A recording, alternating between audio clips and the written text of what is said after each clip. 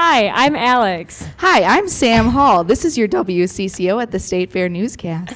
Today's headlines from the Great Minnesota Get-Together start at the Miracle of Birth Center. Wow. Where a brand new baby cat came into the world. It was said to be a move. You're so funny. And in developing story, State Fair officials are following up on reports of a giant stuffed gorilla seen walking around the Midway today. Harambe. Witnesses say it's black and lime green and stands at least 8 feet tall. Authorities don't believe he's dangerous, but they are warning fairgoers to use extreme caution if they spot him.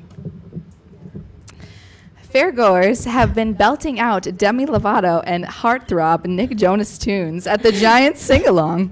The dogs in the pet center across the street have been howling all along. They are surprisingly good at keeping the beat. Speaking of dogs, a southern Minnesota artist finished her giant Prano pup sculpture outside the Fine Arts Building. She says it is made from over 1 million Prano pup, pork chop, and alligator on a stick. That's a lot. Now let's send it to sports. Hi there. This is Leo Rubenstein with your sports news. The State Fair ring toss rodeo has a grand champion.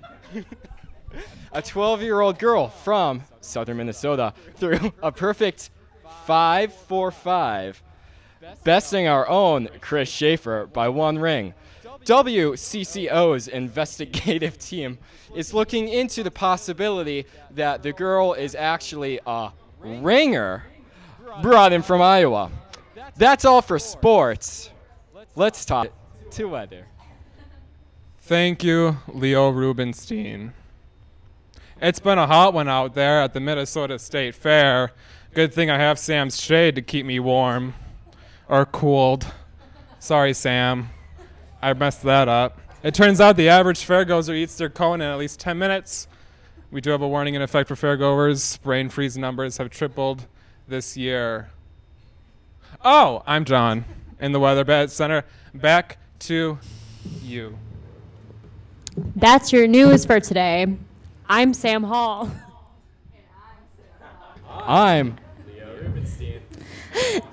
Thanks for watching WCCO4 at the State Fair.